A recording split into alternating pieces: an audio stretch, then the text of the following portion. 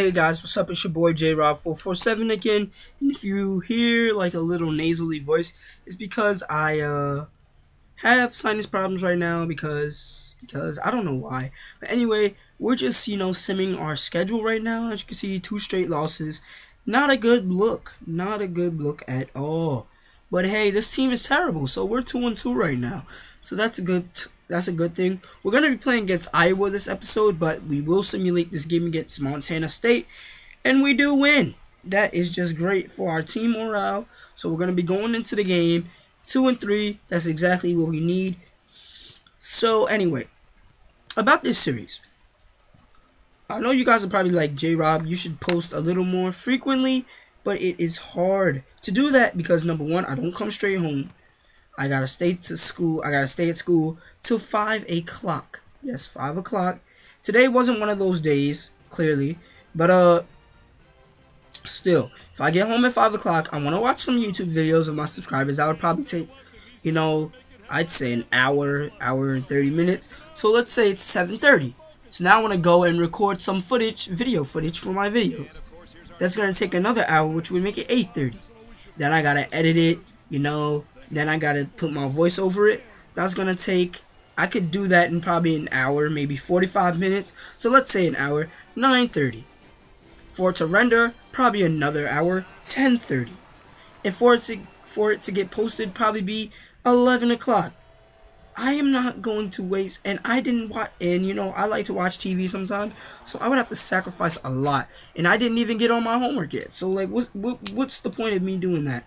So, school comes first. And if you're a kid, school always comes first. You need to get school, because that's the only thing that will help you. That's not the only thing, but, school should always come first. Trust me, alright? Trust me, kids. I know what I'm talking about. Anyway, we're winning 6-4 against the strong Iowa team. Probably could be one of the best teams in the Big Ten. And we got to show them how Howard plays their basketball. And we just play that smash mouth right there. We're going to drive it down your throat. And that's why we play two power forwards.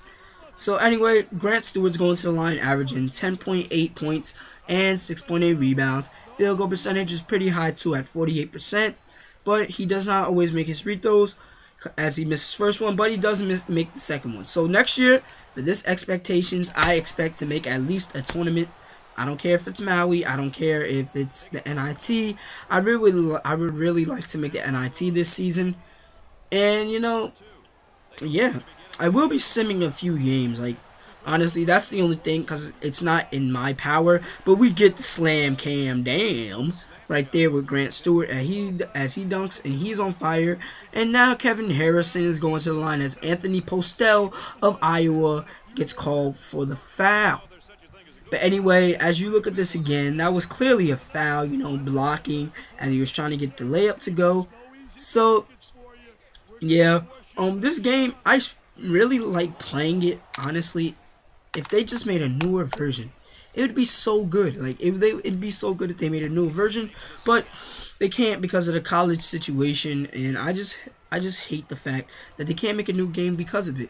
Now, I mean, it would be better if they could just use their names and somebody could put in the rosters, but that takes work. And also, to Ray Spradling scored a 3. In next episode, there's going to be a little surprise, so I hope you guys would like that surprise. Anyway, Joseph Irby goes up with the layup, misses, gets his own rebound, misses again, gets his own rebound, shoots it, and makes it finally. 2 offensive rebounds. That's called persistence, guys. And that's what you need in a game of basketball to win. And also, what happened today in my school, or yesterday, the girls' JV basketball team for my school got crapped on. I'm gonna say they got shitted on. They lost by 66 points. Never have I ever in a real basketball game lost by 60 points. I've lost by 40. But never have I ever got whooped by 60 points. They only scored 2 points. 2 points in the first half. And their final, they only scored 9 points altogether. Are you kidding me? That is just straight garbage. They are garbage. They are garbage. They are trash. At least the soccer team that I manage, they are right. I mean, they lost some really close games, and they only had 11 people, so sometimes they gave up. But yeah, they were all right. the girls' JV basketball team. Oh my God, 66 points. How do you let that happen? I don't know. Anyway, Iowa caught up.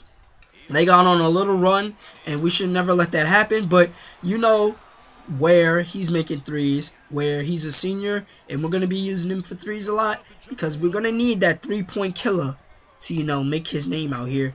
And we should never let Gary Lucas. No, that was actually Derek Harper that went in for his slam. But that's another thing. Our interior defense is really not the best, especially when we have 3 guards on the floor. And that gets blocked. Oh my goodness, that was just crazy. That block was just, ugh. Good Lord, that was crazy. But we send in our subs. So, you know, 28.8 seconds left. Probably around how much. But we missed a 3, and they get the rebound, and they're going to push it up the court with Gary Lucas. And Ingram is tied up on him, Neil Ingram. He does not get a lot of points, but, you know, defensively, we like to use him because he's pretty good defensively. I think that's Bridges that's out on the wing, and he is going to the line as Postel fouls him again. No, actually, I think that was Lewis that fouled him. Either one, they still fouled him, and they're in foul trouble right now. Nope, that was Derek Bridges that's going to the line. He's a freshman, small forward, and he does not start because he's just not good enough. But anyway, he'll probably start next year because we're going to need him. We need to get some recruits in this game. Only 2-star recruits like us, so that's really bad. But he makes his second free throw as the score is now 26-20. And look at Iowa. They're trying to heave up a 3, but they cannot make it as we go into halftime, leading by 6. That's right, baby. Leading by 6. And, you know, we did what we had to do. We had to get the early lead. We had to get our early runs. And that's why we have the lead now. So anyway, going into halftime, 20-26. Yeah, we cannot fill the stands. I'm sorry, guys. We cannot fill the stand. But probably at the end of the season, we'll probably get more fans to come. But our field goal percentage is way better than theirs, which is really good. So we're not pushing the tempo. And we're really doing good on our keys of emphasis right there, points of emphasis, and we get a nice steal in Teray Spradling. Just so much control in the air as he went up for that layup. Anyway, Ty Rivers going to the line, averaging 7 points a game. You know, doing what he got to do. You know, Ty Rivers, that other power forward that plays in that small forward spot. But hey, you know, he's doing what he's got to do, and that's what we got to do. We might be a little slower, but Teray Spradling's speed, and so does Grant Stewart's speed. It makes up for it. And we went up for that layup. We missed it, but Kevin Harrison, nice hook shot off the glass, makes it. And we're winning by 6 points as we did when the half was over. So Ingram has it. He's going to pass it out to Stradling for 3. Stradling, he is just so dangerous from out there. You have to put a hand in his face. And look who was going up for another leg. That's Grant Stewart. Mr. Baldy. Call him Mr. Clean, alright? Give my players some nicknames if you guys call him Mr. Clean. I don't really care. But Ty Rivers at the line again. He's a senior. He's majoring in geology. And, you know, he got that N1 call, and he gets that bucket to go. So he converted the N1, so if you missed that. Anyway, I think that was Kevin Harrison that went up with a layup. Our big men are putting in work. Neil Ingram, quiet. That's all I can say. He's just quiet. But yep, Marcus Lewis gets his 4th personal foul. 1 foul away from being fouled out. And I'm telling you, we're doing exactly what we need to do. And that's get to the line. And Grant Stewart's going to the line. And yep, makes his first free throw. That's exactly what we need. So, he shoots. He scores his 2nd free throw. And I could have sworn that his major said English. But that could have been Kevin Harrison. You never know. I don't know how they just make that crap random. But it's NCAA, so, you know, it's just weird. It's just weird. They got to have a little more gimmicks. And that was a nice up fake by our small forward. That's exactly what we need. And Gary Lucas, he's fouling because we're winning the game by 1 point with 17 seconds left. So they're gonna have to foul us if they want to try to win the game. So Teray Spradling makes his first free throw. Mr. Clutch makes his 2nd free throw as we're winning by 3. And with 0.06 seconds left, there is just no time in the world for them to win as we escape this home game, 54-53. And Teray Spradling is your player of the game. And Therese Bradley put in work with 17 points.